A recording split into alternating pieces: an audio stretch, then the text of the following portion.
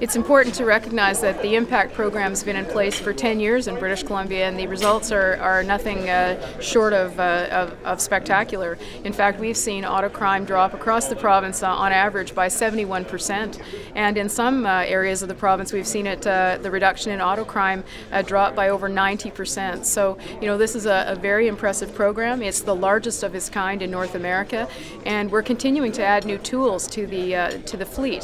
This year we're going to look at using bait commercial vehicles, because we recognize that the loss of a commercial vehicle can mean the loss of livelihood for families in this province. So it's been an exceptional 10 years of progress.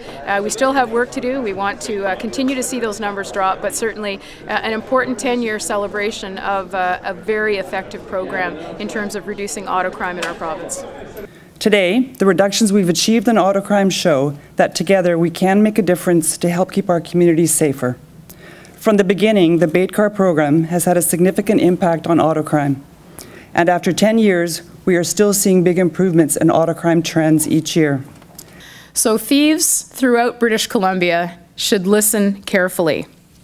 If you're thinking about breaking into a vehicle in British Columbia, we want you to know that just about any type of vehicle under the sun, there will be a very good chance that that is a bait vehicle.